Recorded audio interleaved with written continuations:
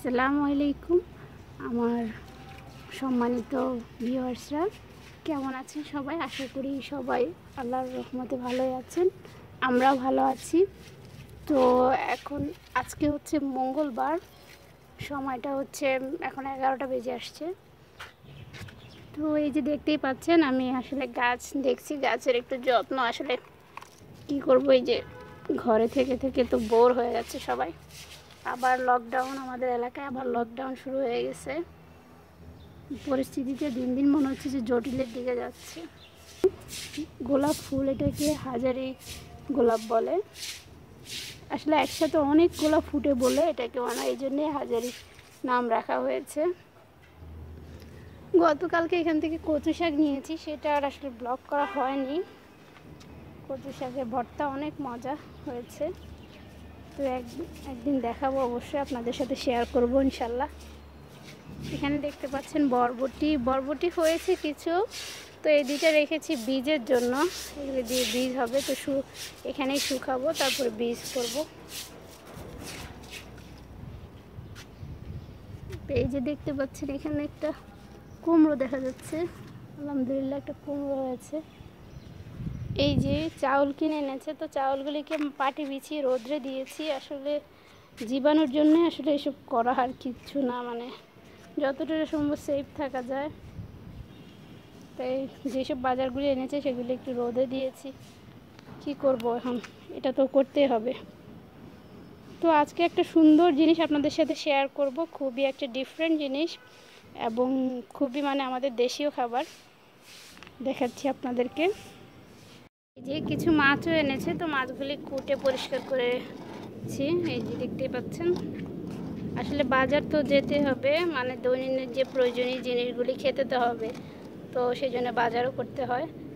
তো একটু পরিমাণে আগের তুলনায় একটু বেশি করে আনা হয়, যাতে অ্যাটলিস্ট চলে যায় কয়েকদিন, কারণ প্রতিদিন তো বাজারে যাওয়া সম্ভব না। এটা আসলে আমাদের নিচে গাছ হয়েছে কলার, তো সেই কলার গাছের এটা আপনারা কি বলেন আমি জানি না। এটা হচ্ছে আসলে নাম হচ্ছে মোচা, কলার মোচা। তো আমাদের আঞ্চলিক ভাষায় নোয়াখালী আমরা এটা বলি যে থোড় বলে প্রসিদ্ধ। এটা খুবই মজা, এটা এমনিতে কাঁচা বানিয়ে খেতেও তেঁতুল দিয়ে অনেক মজা। তো আজকে যেটা আপনাদেরকে দেখাবো, এটার একটা ভর্তা দেখাবো। তো এটা আজকে আমরা যেটা করব সেটা হচ্ছে গন্ড করব, মুড়িগন্ড, মোচার মুড়িগন্ড। খুবই মজার এবং সুস্বাদু একটি খাবার এবং পুরাই আনকমন, কারণ এটা সবসময় সব জায়গায় পাওয়া যায় না। এখন ইদানিং বাজারে পাওয়া যায় বেশ অনেকটাই দেখি, তবে আমাদের এটা তো আল্লাহর মধ্যে পিওর। তো আগে আপনাদেরকে দেখাচ্ছি এটা কীভাবে পরিষ্কার করব, সেটাই আগে দেখাচ্ছি।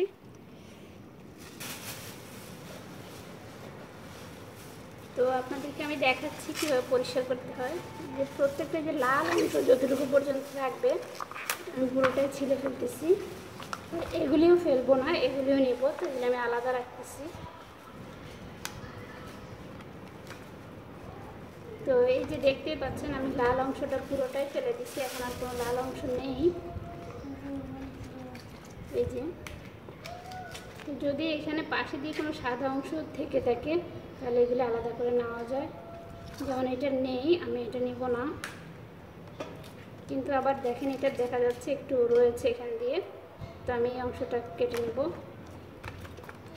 তো এইভাবে করে আমি এগুলি বেছে নিচ্ছি, আর এটাও আপনাদেরকে দেখাচ্ছি।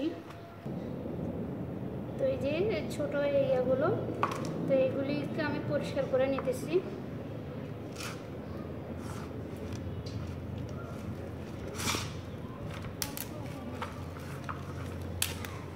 এটা থেকে আলাদা করে দিই।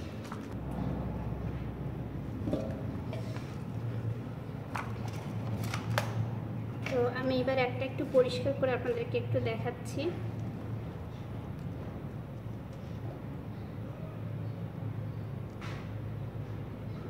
এই যে দেখতেই পাচ্ছেন, তো এখানে একটা আলাদা অংশ রয়েছে ছোট, এই যে এটা।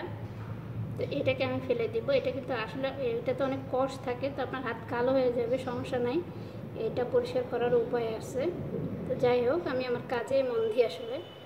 তো এখানে মাঝখানে আরেকটা অংশ রয়েছে, এই যে একটা মাথার মতো, তো এটাকেও ফেলে দিতে হবে। আসলে এগুলি ফেলে দেওয়ার উদ্দেশ্য হচ্ছে এগুলো সিদ্ধ হতে চায় না, এই জন্য এগুলো এই যে টান দিকে চলে আসতেছে।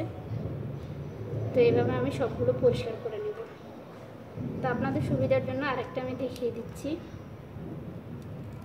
এই যে প্রথমে এই অংশটা ফেলে দিব, তারপর যে ফুলের মাঝখানে যে রানী বলা যায় এটাকে, এটা সবার থেকে বড়ই দেখা যাচ্ছে, তো এটাকে আস্তে করে টান দিলে চলে আসবে। যে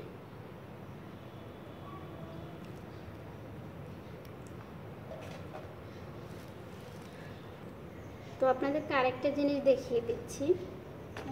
এই যে এগুলো হচ্ছে কচি, মানে এগুলো অনেক নরম, তো এগুলো সিদ্ধ হবে, তো এগুলো আর ওভাবে ফেলে দেওয়ার দরকার নাই, এগুলো এমনিতেই কুটে নেব আমি। তো আমি এগুলি কেটে নিচ্ছি, দেখতেই পাচ্ছেন আমি কিভাবে করে কাটছি, একটু বড় বড় করে কাটছি যেহেতু আমি এগুলো সিদ্ধ করব, তো বড় বড় করে কেটে নিচ্ছি।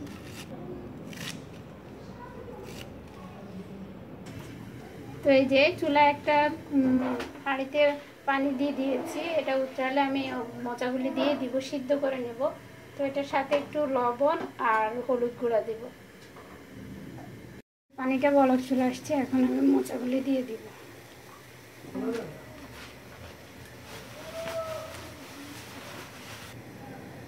হলুদ গুঁড়া দিয়ে দিয়েছি 1 চা চামচ, আর একটু লবণ দিব, এটা হচ্ছে যে কষটা যাওয়ার জন্য।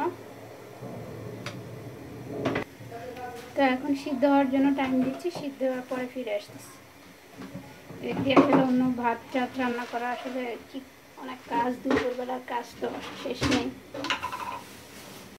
তো এই তো এগুলো সিদ্ধ হয়ে গেছে, এখন এগুলি পানিটা ছেঁকে নিব। আর এই পাশ দিয়ে জিরা ঢেলে নিচ্ছি। আসলে জিরা সে রোজার সময় করা হয়েছিল, রোজার আগে আর করা হয় না, তো শেষ হয়ে গেছে, এখন আবার করে নিচ্ছি। তো এই যে জিরাটা ঢেলে নিয়ে আমি ব্লেন্ডারে গুঁড়ো করে নিয়েছি। তো এই দিক দিয়ে আরও গোলমরিচ, কালো গোলমরিচের গুঁড়াটা এটাও করে নিয়েছি, এটা টালে নিয়ে এটা এমনিতে ব্লেন্ডারে গুঁড়ো করে নিয়েছি। আসলে নিজে করে নিলে একটু তো ভালো হয়, পরিষ্কার করে করতে পারেন, আর দামেও সাশ্রয়ী, কারণ বাইরে থেকে কোটা কিনতে গেলে অনেক দাম পড়ে যায়। তো এখন এই যে এটা তো পানি শুকিয়ে গেছে, পানিটা ঝরে গেছে সম্পূর্ণ, এখন আমি এটাকে ব্লেন্ড করে নেব। যাদের পাটা আছে তারা পাটাতে পিষে নেবেন, পাটাতে পিষাটাই ভালো সবচেয়ে। তো আমার তো পাটা আছে কিন্তু শিলটা ভেঙে গেছে, তো এখনও কোনো উপায় নেই, তাই ব্লেন্ড করে নিচ্ছি। তো এই যে ব্লেন্ড করা হয়ে গেছে, এখন রান্নার প্রসেসে চলে যাচ্ছি। তো আমি চুলায় একটা প্যান বসিয়ে দিয়েছি, এখানে 1/2 কাপ তেল দিয়ে দিলাম। তেলের মধ্যে এখন দিয়ে দিব আমি তেজপাতা, দারচিনি আর এলাচ। এই যে 2টা তেজপাতা আর 3টা এলাচ আর একটা দারচিনি, এখন এগুলো একটু ভেজে নিব। ভেজে আমি পেঁয়াজটা দিয়ে দিব। তো দিয়ে নিচ্ছি 1 কাপ পেঁয়াজের মতো।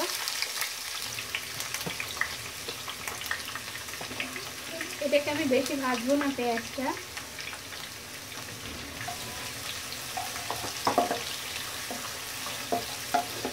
আসলে এই ধরনের আমাদের দেশীয় খাবারগুলোর মজাই আলাদা।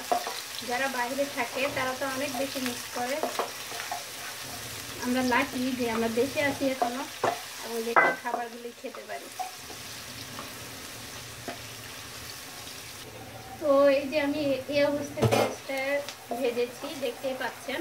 তো আমি এখন দিয়ে দিচ্ছি রসুন দিয়েছি, এই যে দেখতে পাচ্ছেন 2 টেবিল চামচ, আর আদা দিচ্ছি 1 চা চামচ দিয়ে নিচ্ছি। এবার এগুলো একটু ভেজে নিচ্ছি, এটার কাঁচা ফ্লেভারটা চলে যাওয়া পর্যন্ত। তো আমি এখানে অন্য মশলাগুলি, শুকনো মশলাগুলি দিয়ে দিচ্ছি। এখানে 1 চা চামচ নিয়েছি ধনিয়া গুঁড়া, তারপরে এটা হচ্ছে জিরার গুঁড়া, এটা হচ্ছে গরম মশলা সব 1 চা চামচ, লবণ পরিমাণ মতো, আর এখানে মরিচ নিয়েছি 1 টেবিল চামচ, তারপরে হলুদ নিয়েছি 1 চা চামচ। এগুলো সব দিয়ে দিচ্ছি। আমি চুলার আঁচটা কমিয়ে রেখেছি, কারণ এখন শুকনো মশলাগুলো দিব। তো কাঁচামরিচও দিয়ে দিচ্ছি, আমি এখানে প্রায় 10-12টা নিয়েছি, আপনাদের ঝাল অনুযায়ী আপনারা দেবেন। আমার এই মরিচটা একদমই ঝাল কম। তো আমি এখানে একটু পানি দিয়ে মশলাটা কষিয়ে নিচ্ছি। তো এখানে আমি হাফ কাপের মতো পানি দিয়ে মশলাটা কষিয়ে নিচ্ছি।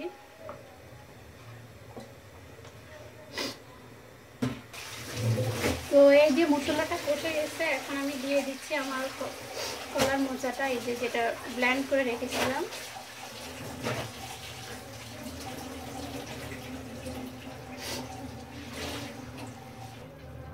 তো আমি এখন এটাকে কুক করতে থাকবো, শুকিয়ে ফেলবো, এটা শুকনো শুকনো হবে যেহেতু গন্ধ, মুড়ি গন্ধ।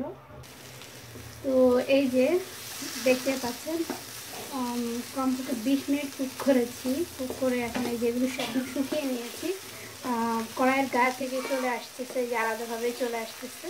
তো আমার এটা রেডি হয়ে গেছে, এখন আমি বেড়ে ফেলবো, এটা খাওয়ার জন্য প্রস্তুত। দেখতে পাচ্ছেন। তো এই যে আমি বেড়ে ফেলেছি, দেখতেই পাচ্ছেন, অনেক দেখতে ভালো লাগতেছে, খেতে অনেক মজা। আপনারা এটা ট্রাই করবেন, আমি আশা করি। ট্রাই করে আমাকে জানাবেন কেমন হয়েছে। আর আমার চ্যানেলটা যদি আপনাদের ভালো লাগে তাহলে আমাকে সাবস্ক্রাইব করবেন, আর সাবস্ক্রাইবের পাশে যে ছোট বেল আইকনটা আছে ওটা প্রেস করে দিবেন, তাহলে আমি নতুন নতুন ভিডিও দিলে আপনাদের কাছে সবার আগে পৌঁছে যাবে।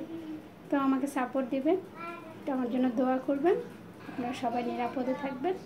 আল্লাহ হাফেজ, আসসালামু আলাইকুম।